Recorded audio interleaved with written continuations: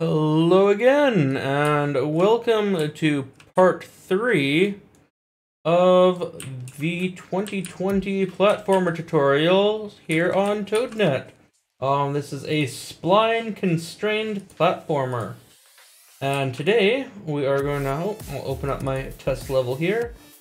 We are going to be setting up a double jump and a wall jump for our character here. Let's open up our character and get started. This one should be a little bit quicker video. We go into input. When we jump, we're going to do a couple things. So first thing, we want to right click, break link to our jump and move that away. Okay. So when we jump, we are going to get the mesh. We are going to, from the mesh, get world location. Okay. And then we are going to, from pressed, do a sphere trace by channel. Sphere trace by channel. Okay.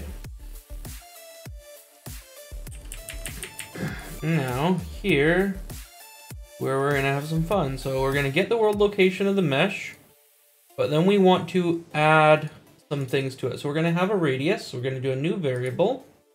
And we're going to have wall jump radius. And that'll be a float. And then we're going to have another one. And we're going to have jump step correction. Okay. And we're gonna get those and we're gonna make a new category for them. And we're gonna go jumping. And then we'll put our jumping variable in there as well. And we'll get our jump step correction variable in there as well. Perfect. Okay. So, to our world location, we want to add a vector. We're gonna split those incoming pins though. And to our Z, we are going to add a wall jump radius and a jump step correction. And what these are is there's gonna be a basically ball drawn at the character's feet. And that ball is going to tell us whether we're close enough to a wall to jump off of it. Right? Nice and simple. However, if we're going up a platform or going upstairs, we might trigger that ball when we're just walking upstairs and we try to jump on stairs. So this step correction is going to be an extra little bit of height so that the ball isn't drawn right at the tips of our toes, but just up a little bit, more like the ankles. So then we're going to put that into our start location.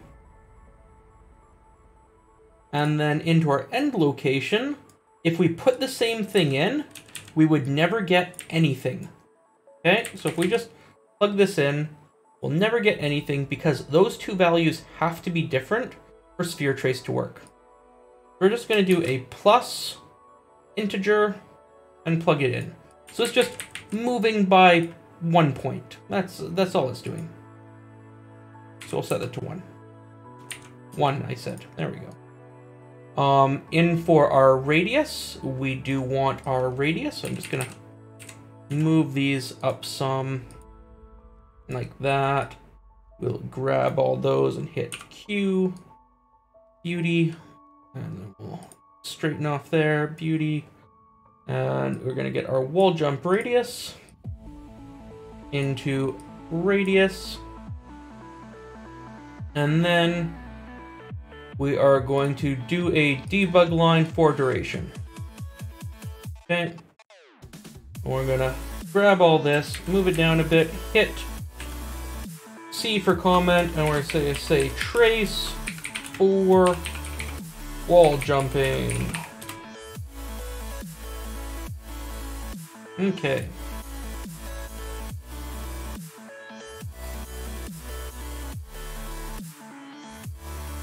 And that trace is going to give us a yes or no, because we're going to do a branch. Straighten, and then we've got true or false. So yes or no, did we hit anything? Let's set our wall jump radius. I think, compile and save so that we can set it. Wall jump radius, I'm going to set to something like, and I'm going to skip the song. It might be a little bit too bassy there. Wall jump radius, let's say 50. And then my jump step height, I'm going to say 20. So compile, save. So now, if I hit jump, you should see a ball come up off my feet a little bit. Yeah. And then if I was to be that close to a surface, it would let me jump off of it. Why is it not do? Oh, because we have nothing plugged in. So our next thing, so on faults, we want to do n. Do not put a space in for do n. Otherwise, you're going to be searching for it for bloody ever. Believe me.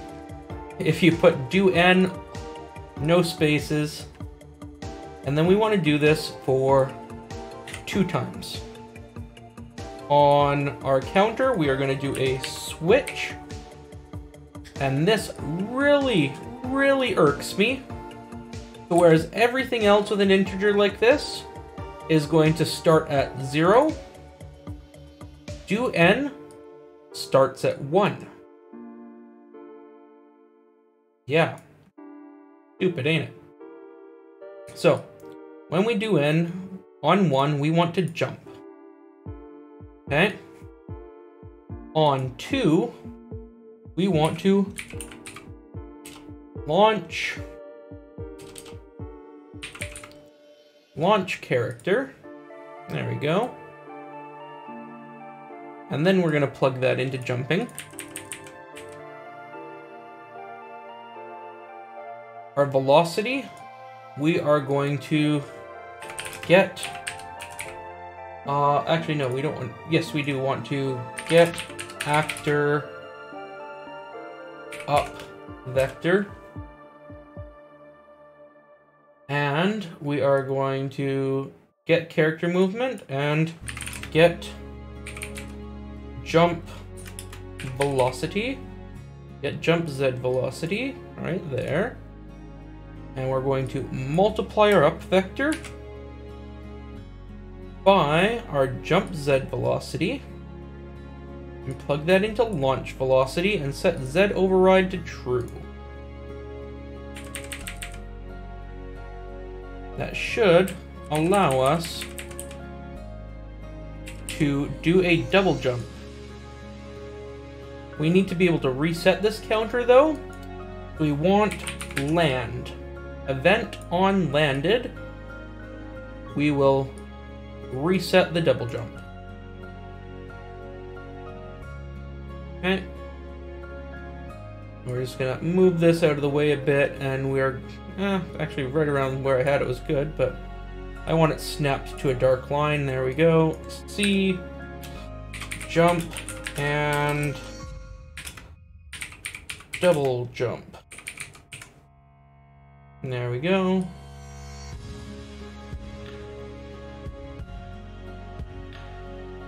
Compile and save. And then we want otherwise to get this hit result, and we're gonna break hit result.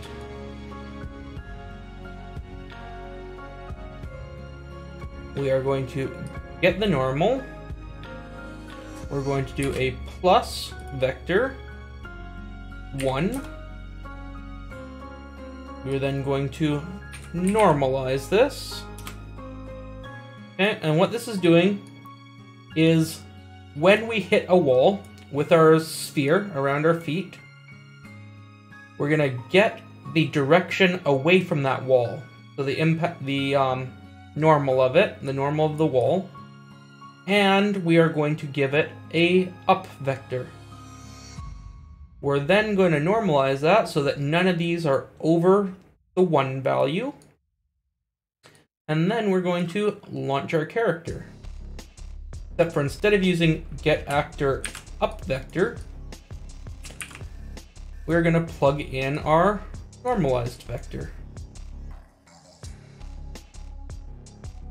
And we're going to hit that little thing so it drops that down, and we're just going to start straightening some things off here to make this look a bit more pretty.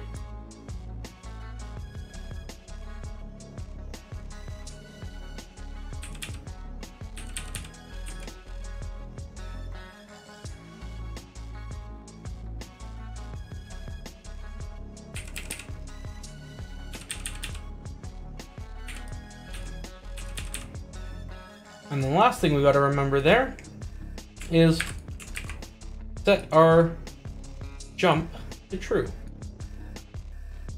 And then we're gonna grab this bit, comment with C, and call this wall jump.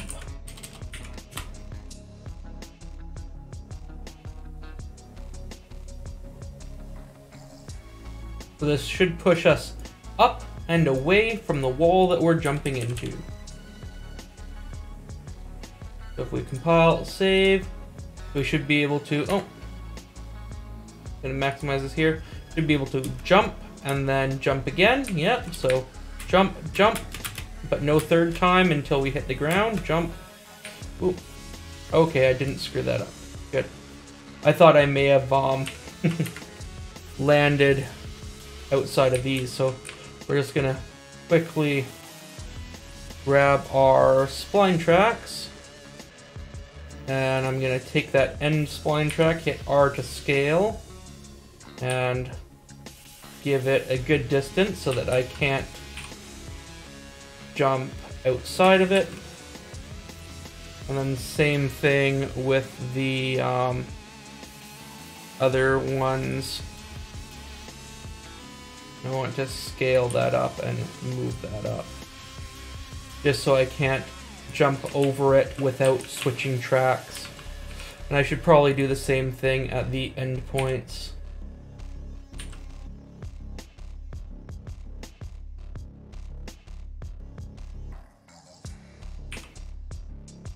Oh. Spline start point, there we go. Gonna scale that up. So now if I jump through these, I should still be fine. And we're gonna set up our wall jumping with some box geometry. So we want to move that along our spline, R to scale, and then move it up so it'll be a little bit taller than our character. Actually, I'm gonna give this one a bit more height so we can see if we can actually jump on it. And then Control C, Control V. Something like that, I think, should be good. Again, I want to maximize. So if I come around here, oh, it's just gonna let me go through it, but it's gonna be a little bit of a pain. So I'm just gonna move those up a bit. There we go. So now I should be able to move under them without much issue. Run around. Be able to jump. But if I jump into here, come on.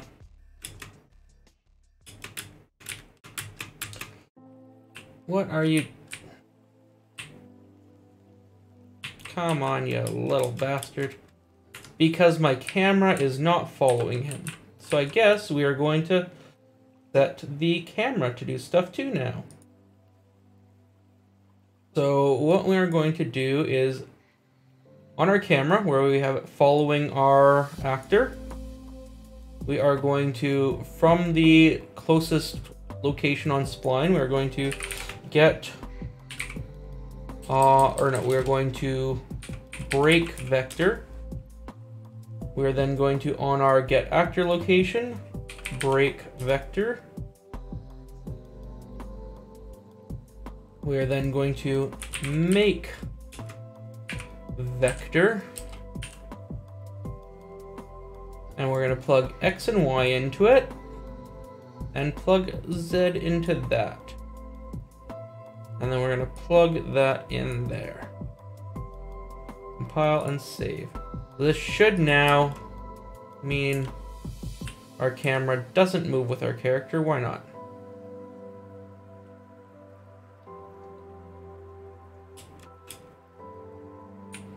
Why is our camera staying still?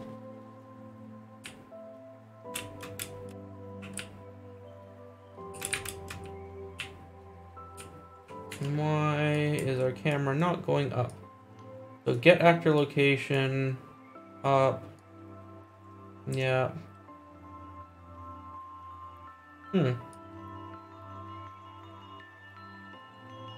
Just gonna do a print string on here of that Z value.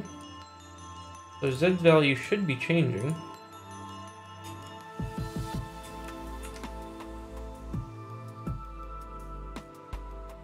This is our player camera, yeah. Spline track is valid because I'm not walking into the spline track yet. And then as soon as I walk into the spline track, everything's fine.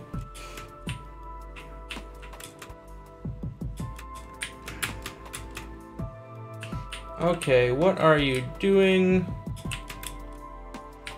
Oh, because I'm an idiot. So we're gonna go back to our character. Normal.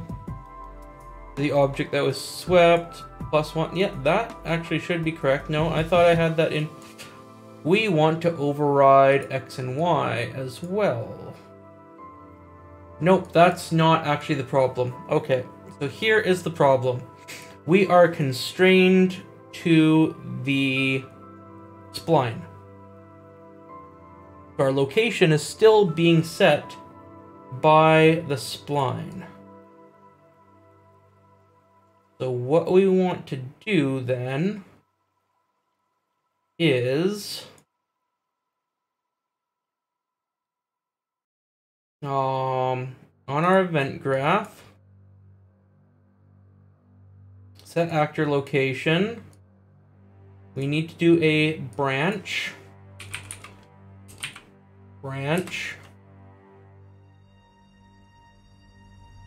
And the condition will be jumping. So if we are jumping, we are going to, instead of using this here, we are going to do enter spline first. Because then we're resetting our distance along the spline. And we'll get our player camera. We'll get spline track, and that will go in camera track. And we'll get spline track from here, and that will go in spline track. So, if we are jumping, we are going to run the enter spline, because enter spline resets our location on the spline, or resets our spline distance. But if we're not, we're going to do as per normal. Let's see if that will work for us.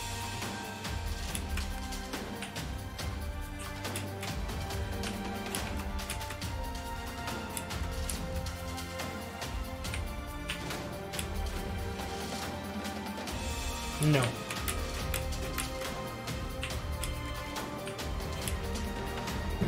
So, what we're going to do then is something completely different. That's kind of the same. So, we are either going to get location at distance along spline, or we are going to get or find closest world location.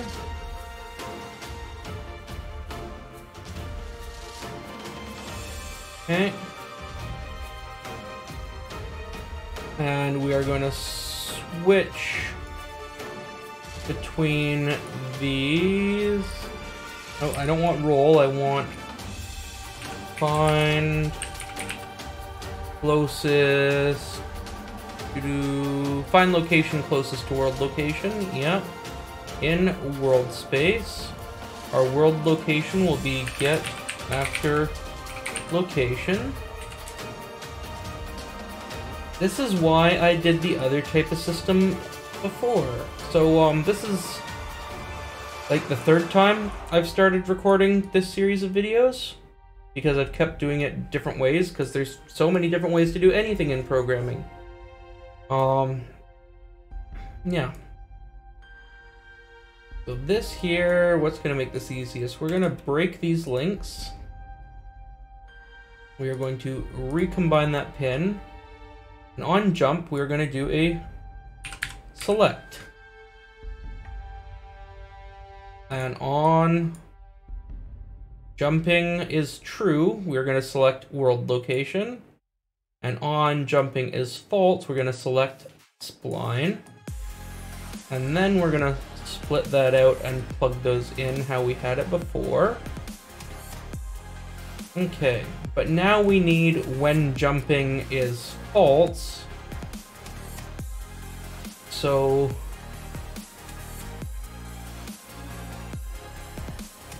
get jumping,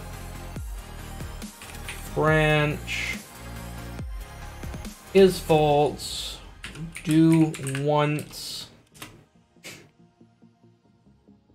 enter spline. We're going to do the same thing we had happening before. We've just moved it about a bit. So spline track in there, and then camera player, get spline track. So this will update our location when the jumping is no longer true. But when it is true, we want to do a sequence where we do whatever else and then we reset to do once. Those will plug in here. This will plug in here. Compile and save. Let's see if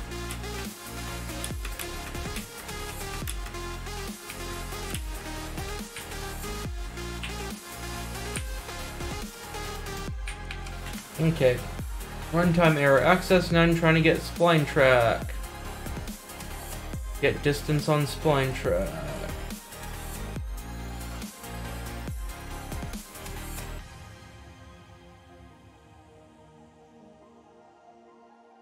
Oh, because I'm running that before the is valid. So where's my event graph? I need to, of course, run this after is valid, and then have these go out to set actor location. Compile and save. The other thing we're gonna do is we're gonna move this up a little bit. Gonna move this back a little bit. We are going to make both of them thinner. Ooh, that's really thin, but I guess that's what we're going to be dealing with.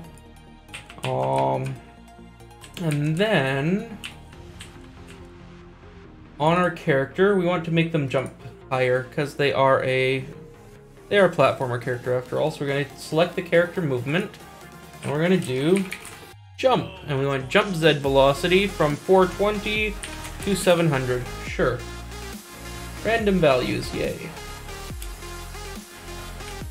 And that's better. And now if we jump here,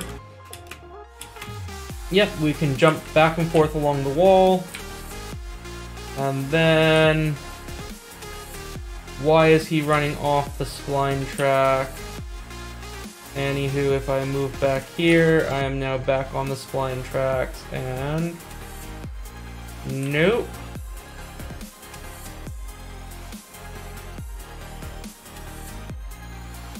Okay, what are you doing, you little thing?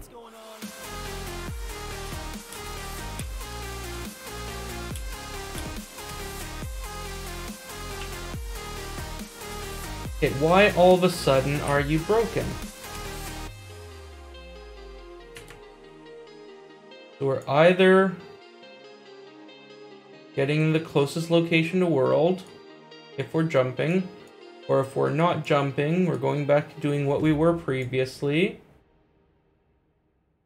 If jumping is false, we do once reset. Oh, we need another sequence node.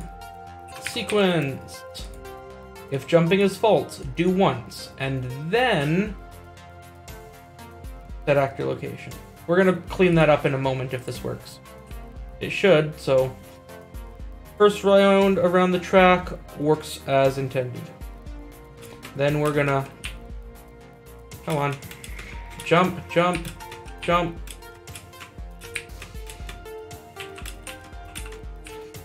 I don't know why he's moving through the...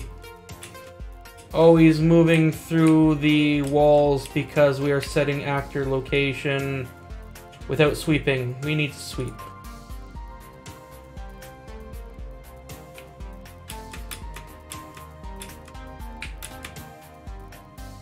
There we go. And then he's back on his track. And then we should be able to jump.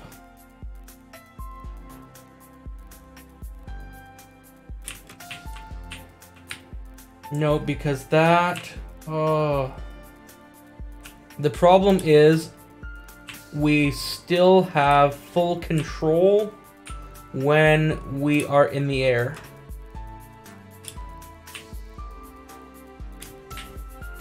That is the problem. So we don't want full control when we're in the air. When we are in the air or when we're jumping. So jumping or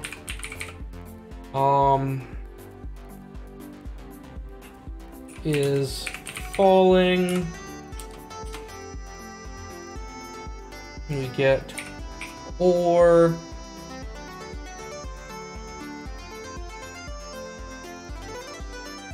hell, we could even just have that on is falling. Because when he's jumping, he is in the falling state as well. This we would want on jumping.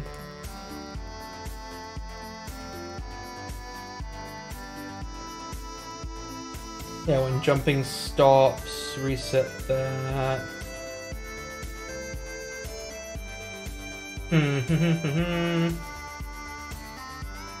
And I said this was going to be a shorter one.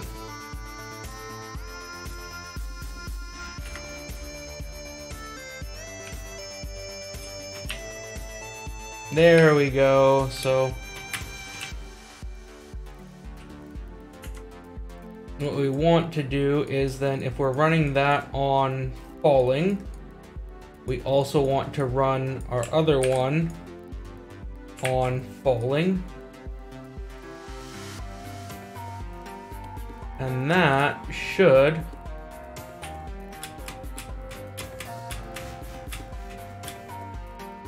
there we go. So we've got wall jump. When we're in the air, we've got...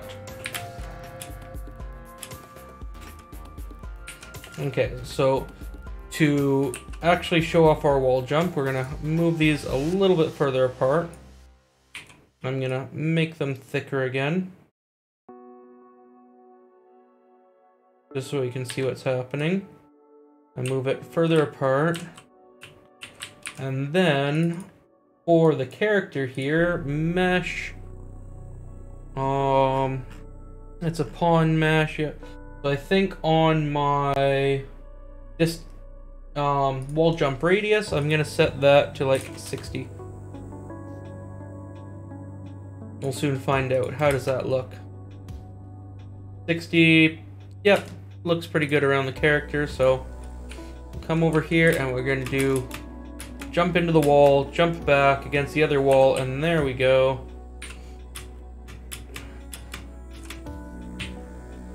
And that is working how I want it. Him spinning in the air, not so much. We're going to address that but we'll address that in the next video. So what I'm going to do right now is clean this all up. So jumping here, we don't care about. We care about falling. So we're going to move our is valid back over here. We are going to put our character thing there. We're going to move our find closest location over here. Straighten. We'll straighten that there. We'll move this back like that.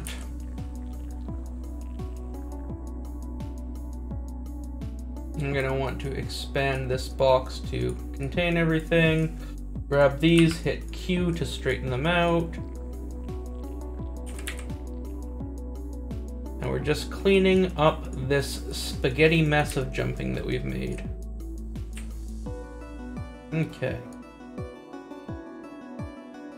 Actually, hey, we may just want to move that down there and move that like that, because then we may have space to put all of this. We want to straighten connection to all pins, which is going to make a massive jumble right there. That was probably a bad idea. So we're going to bring this one in here, straighten that branch, and then we're going to move those about, straighten connection. Okay.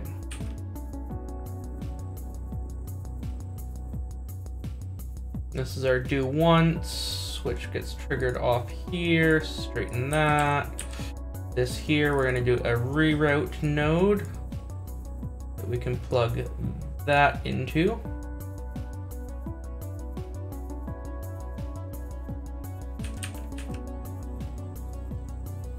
And we're going to take all of this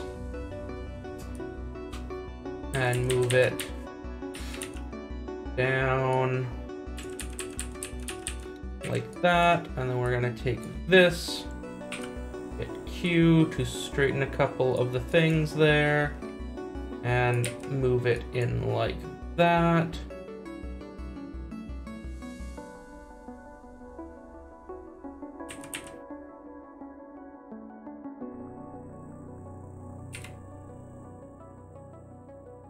Okay, something like that. So, if spline is valid, set location and rotation of character following spline. If character is falling, follow spline less strictly.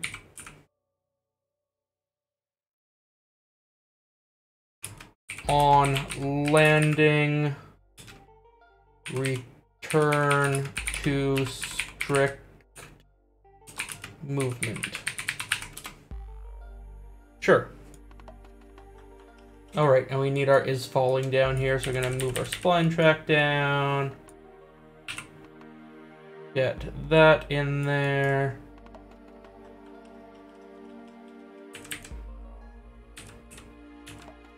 Something like that. Okay. And then we're gonna move that down. So our next video, we're gonna mess with this more. So in the next video, we are going to do an interpolation here to smooth our movement and our rotation. And then we are also going to have the mesh, so the actual character body, rotate to the direction of movement. Okay, so again, I'll let y'all know, not that I'm begging for anything, but just in case you're wanting the project files or access to that priority Discord, there are those benefits for signing up for the Patreon at patreon.com/ToadNet. Link is in the description, as well as our Discord. And there's something else there. Is it Twitter? Maybe. But yeah, primary is definitely Discord and Patreon. But yeah, if you're wanting access to the priority Discord channels, and if you are wanting access to the